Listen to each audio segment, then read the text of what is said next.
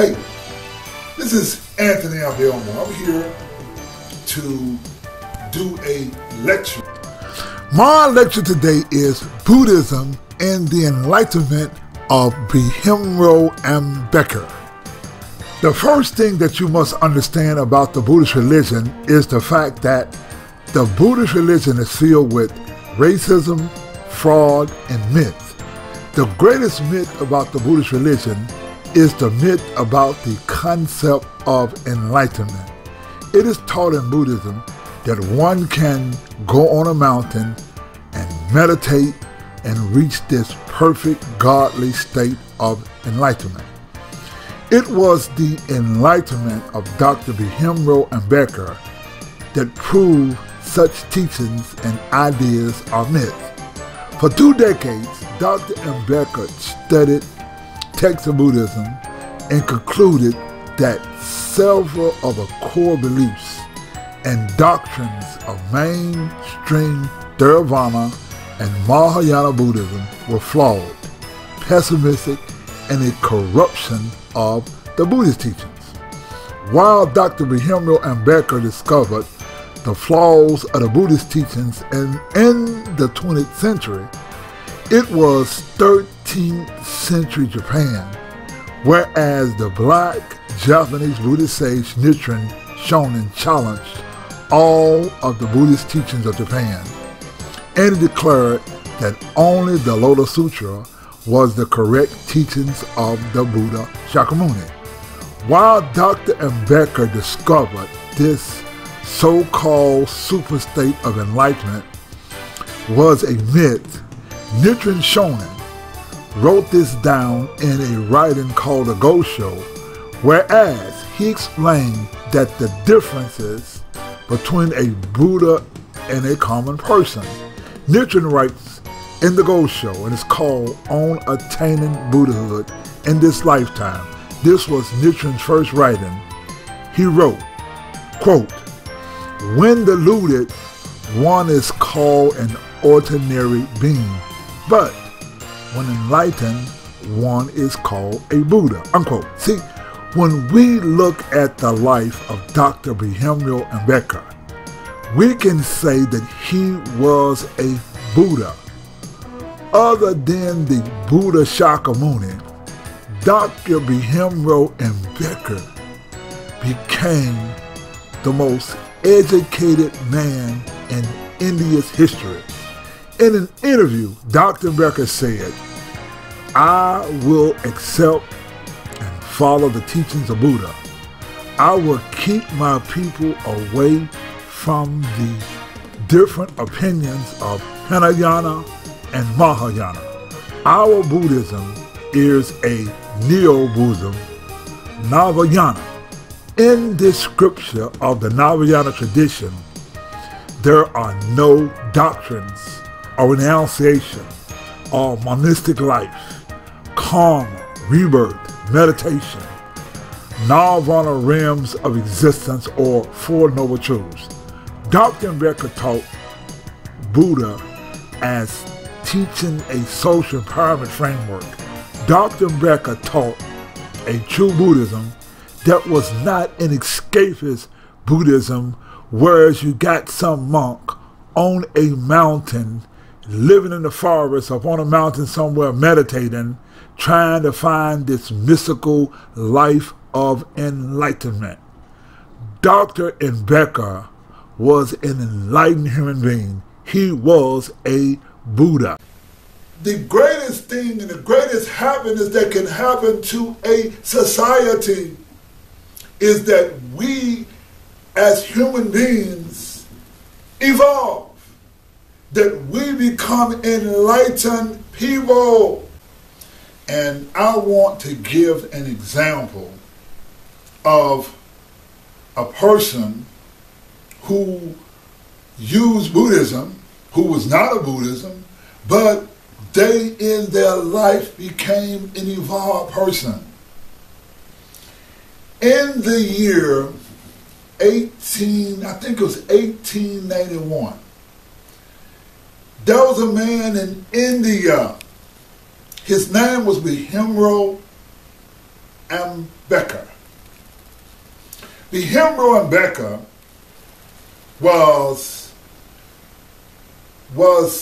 he was what they would call, even though you may not like it, but he was what they would call the nigger in India.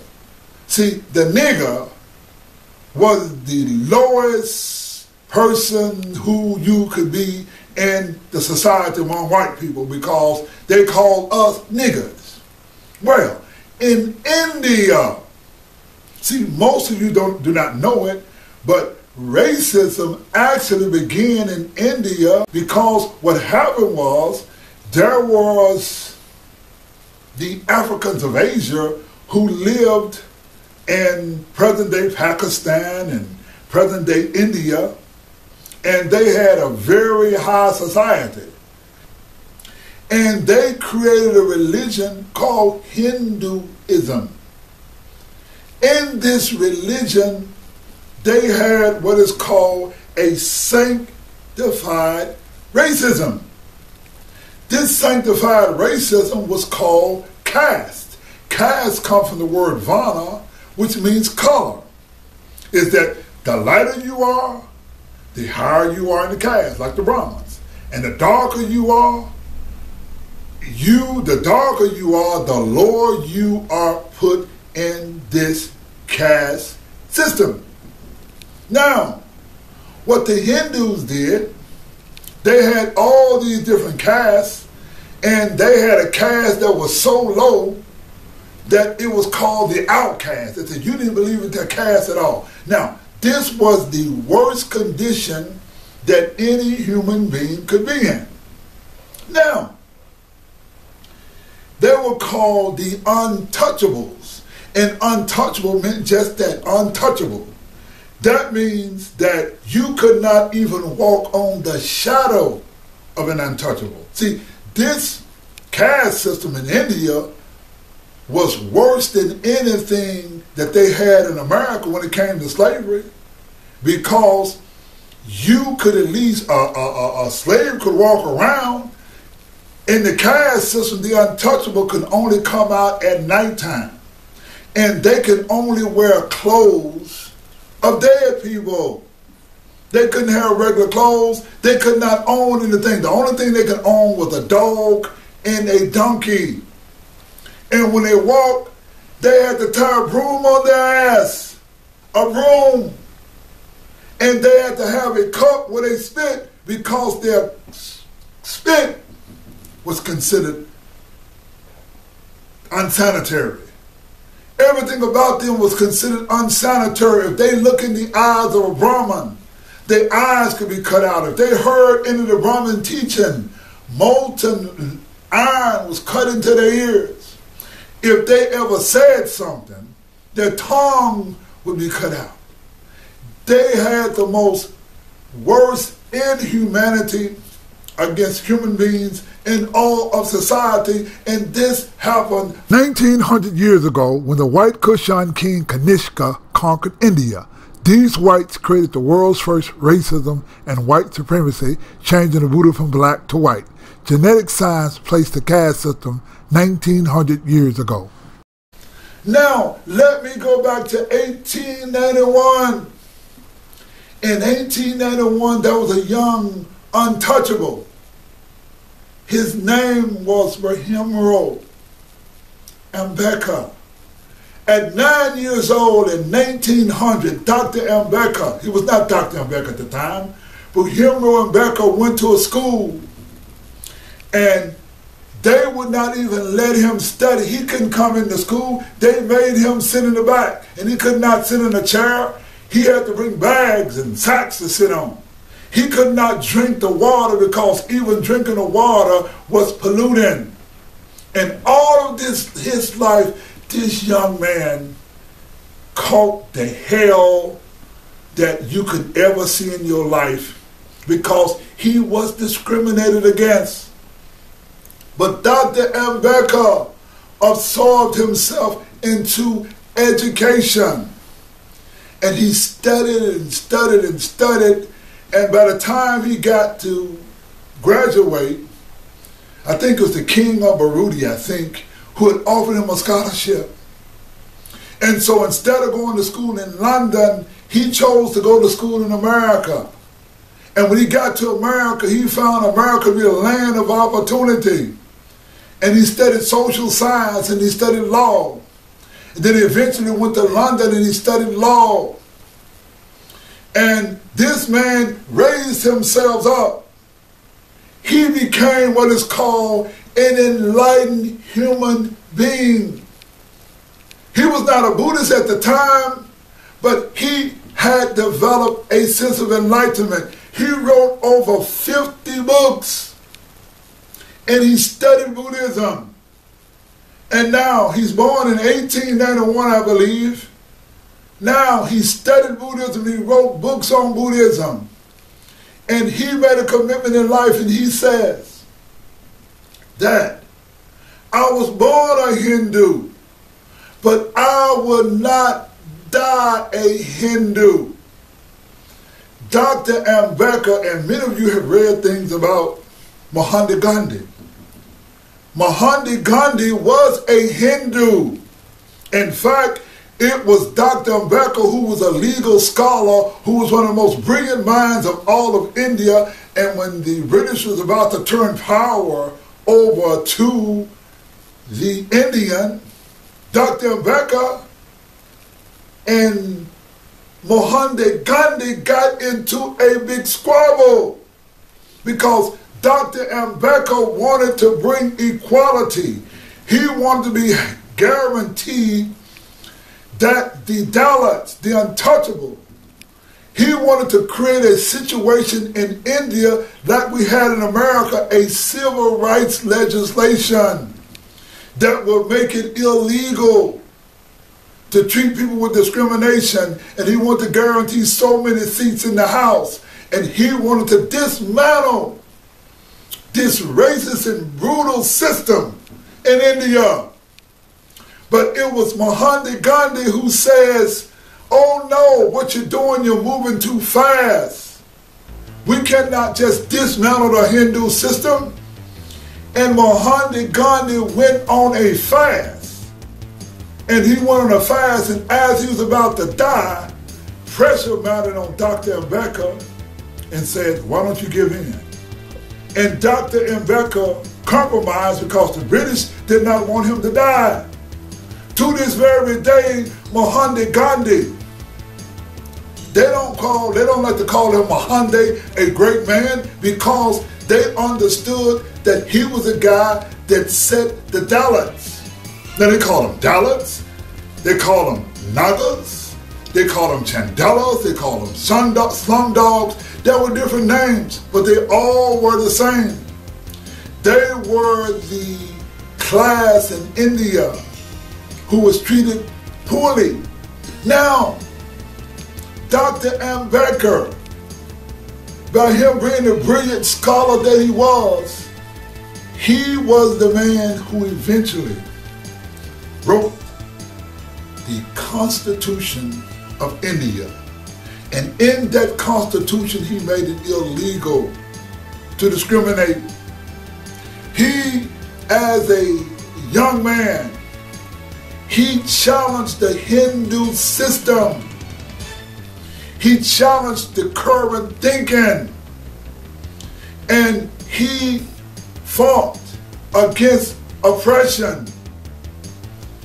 And before his death, and he died in 1956, he says, I was born a Hindu, but I won't die a Hindu. And what Dr. Ambedkar did was he publicly converted to the Buddhist faith. But not only did he publicly convert to the Buddhist faith, but he wrote a Buddhist book and he studied the Buddhism. It was Dr. Ambedkar who understood the Hindu religion. He wrote many, many books, scholarly records about the Buddhist, about the Hindu faith, and how this religion discriminated and how this was an evil religion and that it discriminated against one group of people. It was Dr. Ambedkar who wrote the book on Buddhism, who wrote that the Buddha was the indigenous people of the day. It's Dr. Ambedkar who is the Buddhist scholar who went in the Indian language, and he could study the books, and he corrected all the ills about Buddhism. For example, in the SGI, it's called a Soka Gakkai International. Daisaki Kato wrote that the Buddha was Aryan, but it was Dr. Bhimrao Ambedkar who wrote that the Buddha was a Dalit. He was from the indigenous people. He corrected the ills of Buddhism, whereas in Japan, they extricated all of the blackness out of Buddhism, but it was Dr. Ambedkar and his Buddhism that actually corrected this. Now, Dr. Ambedkar was an individual who evolved, and when he died in 1956, he left a legacy because he was the man that brought Buddhism back to India. In an interview, Dr. Ambedkar said, "I will accept and follow the teachings of Buddha. I will keep my people away from the different opinions of Hinayana and Mahayana." Dr. Ambedkar rejected Theravada Buddhism, noting that it was a bunch of nonsense that Buddhist monks would escape society by living in the mountains doing meditation. Let me explain enlightenment to you. Buddhism is education and not meditation.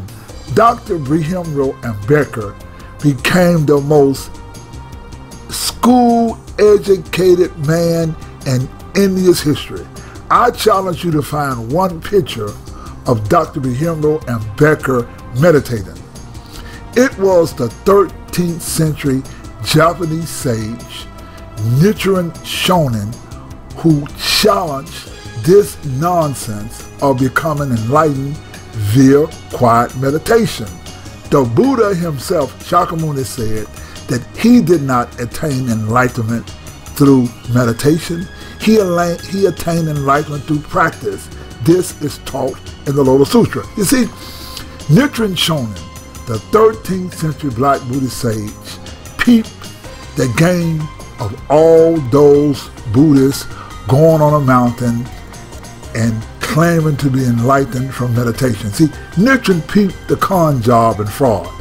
Nichiren noted that these monks on the mountain are not enlightened, but they had annihilated consciousness. In the words of the hood, these suckers are brain dead. They destroy their minds doing a lot of crazy esoteric stuff. Now see, Nichiren wrote about this in the Ghost Show. Now, he had a Ghost Show, a writing called the Daimoku of the Lotus Sutra, and it reads, "But persons of the two vehicles have annihilated consciousness and therefore cannot arouse the mind that inspires enlightenment." You see, these guys are brain dead. Now, the Buddha also said that these people can attain enlightenment through the Lotus Sutra. See, the Lotus Sutra can actually cure those without a mind. Now, our lecture is called Buddhism and the Enlightenment of Dr. Bhimrao Ambedkar. We did not get to see the Buddha Shakyamuni. However, we did get to see a Buddha by the name of Dr. Bhimrao Ambedkar. He led India back to Buddhism. Now, it is up to us, the proud Black Buddhists, to follow the path of Dr. Ambedkar by us in America and by us in India joining together to teach the correct Buddhism. You see, Dr. Ambedkar wrote that the Buddhism of the Buddha has the capacity to change accordingly to times, a quality which no other religion can claim to have. See, what the Buddha Shakyamuni left was his true teachings and correct teachings called the Lotus Sutra. See, the Lotus Sutra is correct teachings of the Buddha Shakyamuni that he preached at the age of 72, the last 8 years of his life. You see, Shakyamuni intoned Myoho Renge Kyo, the title of the Lotus Sutra. Myoho Renge Kyo is the mind of the Buddha in a physical form. The Buddha encompassed all of his teachings in the one phrase, Myoho Renge Kyo. See, Myo means correct. It also means incomprehensible. It also means to open the storehouse that we have. We have a storehouse of knowledge, a storehouse of wealth. You open, that's Myo. It also means mystic. And the word Ho, it means mind, or it means law. It means the Buddha law. Now, the lotus flower is a metaphor that explains the simultaneousness of the law of cause and effect. See, cause and effect is not two laws, but it's one law. It works simultaneous, and it's called Renge. Now, Kyo is the essence of not only the Buddha's teaching. Kyo means all the teachings of the universe. Kyo means to overcome delusion. Now, Nichiren added the word Nam or Namu, which means to awaken. It also means to give reverence or devotion. We awaken to the correct law of cause and effect teachings. Now, again, Kyo means to overcome delusion. Dr. Ambedkar made it calls to become enlightened. We have our teacher who pointed the way. It is up to us to become enlightened people and make changes in the world. But not only did he bring Buddhism back to India, he left an example of what it means to be an enlightened person. And we who are with the proud Black Buddhist World Association, in our prayer books, we have a prayer that is inclusive of Dr. Bhimrao Ambedkar.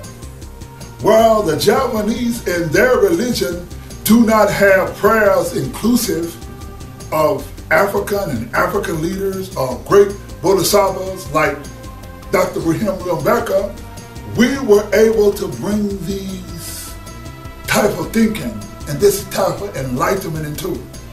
This is something that's great, and the people at the proud Black Buddhist World Association want to include this sort of thing of bringing an enlightened nature to our society. Thank you very much.